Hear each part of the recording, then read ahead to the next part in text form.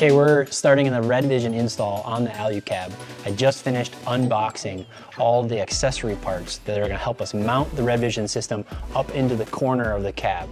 All these products, this plate, all the adapter plates, and all the accessories and hardware came from GP Products. They made the accessory for us to then take both the Redvision Battery Manager, GP Factor, supplied all the brackets, and the distribution panel. It'll get mounted behind this bracket, and then the whole thing gets wired and put up in the driver rear corner of the Alu-Cab. So before we started, I just wanted to show you all the pieces and parts. As we pull these pieces together, we're gonna bring them all up. Our wires all come out of the back, attached to the Redvision system here behind the panel, and then we'll feed all of our auxiliary systems from inside the Alu-Cab. Depending on how I mount the battery manager, all my wire connections will be at the top or the bottom. So right now I'm expecting that this power outlet, or the shore power outlet, will be at the top. And then all my other connections to the battery manager will be at the bottom. Okay, check my instructions. The holes line up. Yes. I think this is the part in the instructions. It specifically says, with a very short 5/32 Allen key. It's because I have to get in this gap to hold this Allen key without bending the Redvision plate too much. It's time to go visit the grinder. Here we go. We now have a very short 5/32 Allen wrench.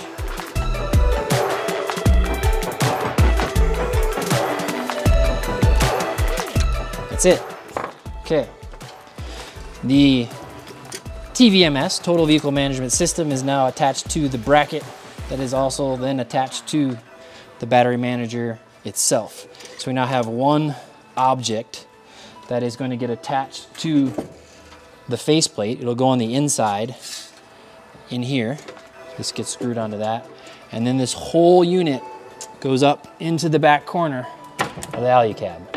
Many of these wires here, these are all the accessories. You have two. You have a 10 amp load and a 30 amp load. There's 5 10 amps and 5 30 amps. The whole system is now in the back corner, but I have to run wires before I can actually mount it. Okay guys, it's the next day. Ryan yesterday was working on getting that Redvision Manager 30 mocked up in here. So he's gonna be coming in later today. I've already pulled out all the goose gear. All the goose gear was in the back of our Tundra, just getting it mocked up. I need to pull it out because we need to run a bunch of wires through the bed. So I found a good spot, took out the rear tail light, made sure we had a good spot here, so I drilled a hole. I'm also going to tap into the reverse power wire behind the tail light because we're gonna send a trigger wire to our REDARC system to be able to turn on the area lights and reverse lights when we put it in reverse. So that trigger wire needs to be wired in.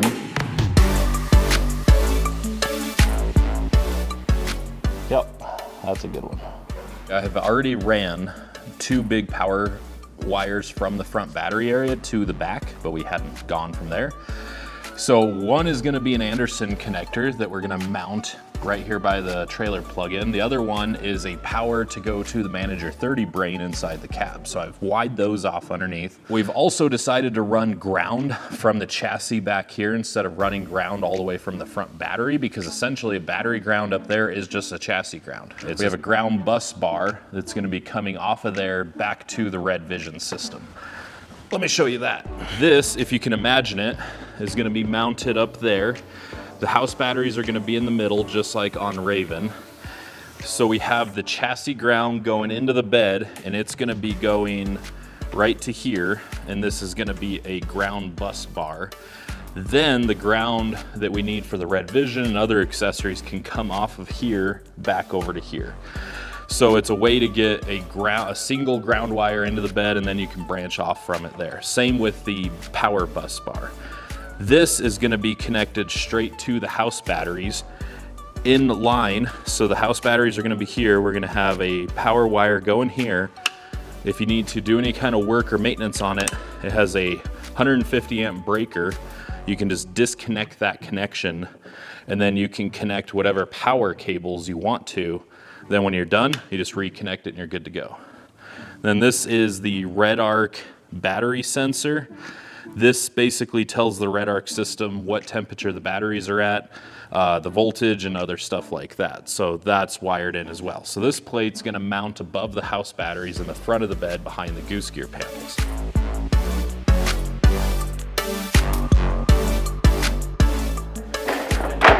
There, wire's routed.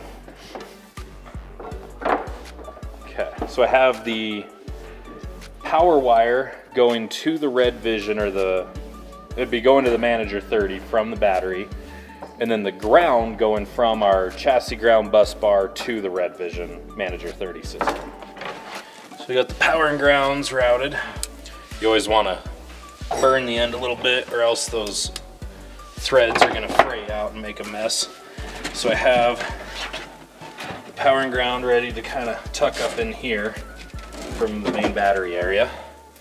So now he has all of his wires that he'll just cut to length when he gets the Manager 30 and Redvision system ready to go in.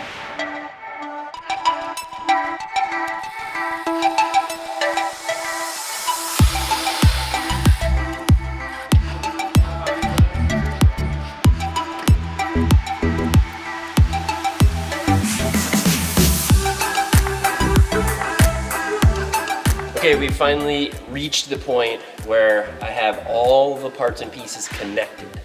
We are not finishing the assembly, we are test assembling it. So I'm about to connect the last wire to our test battery.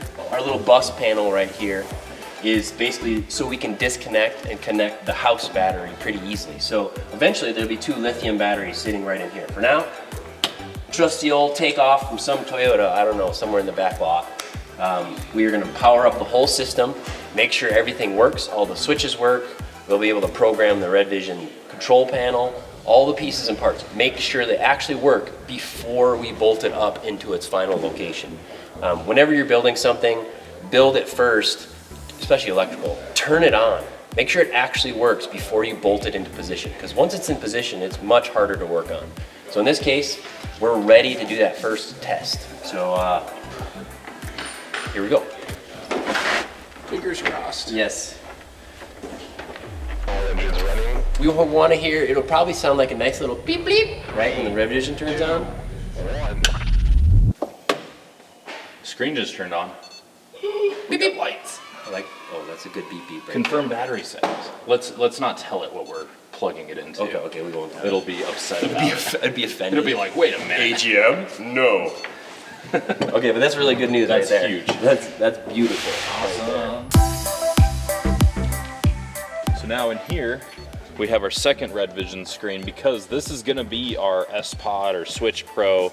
We're gonna have our not our top bar, but we're gonna have our other lights attached to it. Our top bar is an adapt bar. It's on a separate system. We'll be able to control all of the stuff in the camper as well. If we wanted to turn off the fridge in there, it'd be able to tell us the temperature of the fridge. So if we're driving and the fridge comes unplugged, there's a probe in there that'll actually tell us, hey, your temperature is getting low or getting high in there. So we have all that control here as well as in there. Okay, when I came into the shop this morning, Brendan came in, he said, so what does this all do?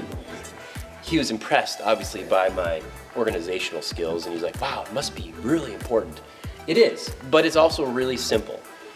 Basically, the Redvision system is the battery and power management system for the camper. In this case, the Alu-Cab that it's installed into. It is controlling the use and production of power from the house battery. So the house battery, which will be placed over here, feeds the battery manager, or the Manager 30.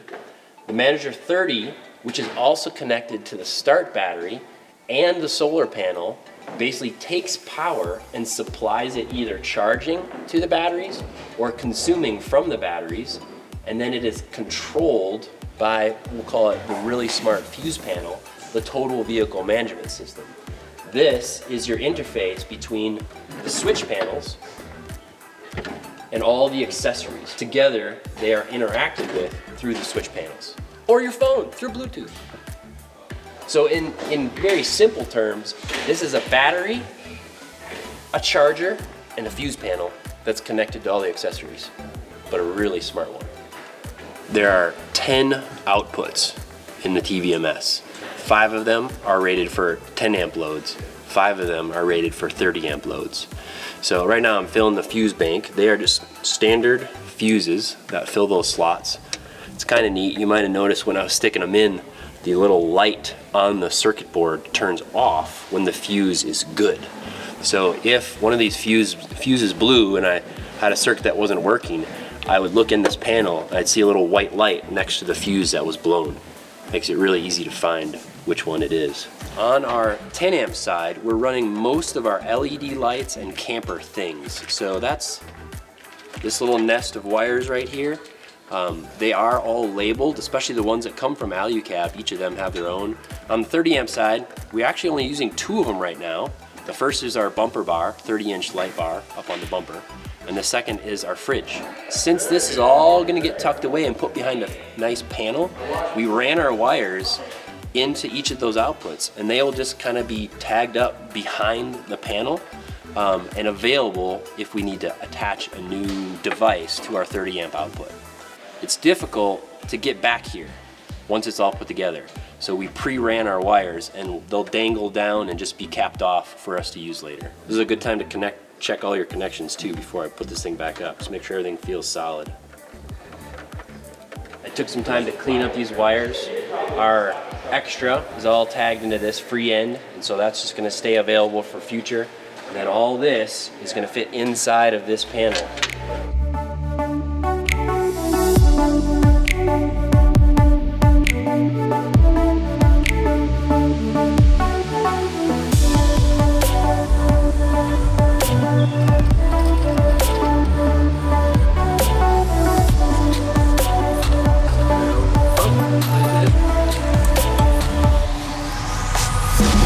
This one I might need help with because I gotta lift it up, and there's 3 screws on this side and 2 screws on this side. I'm not sure I'm gonna be able to hold it and stick those screws in at the same time. Help, boy! Young person who has free hands? Anybody available? Sure. Yes.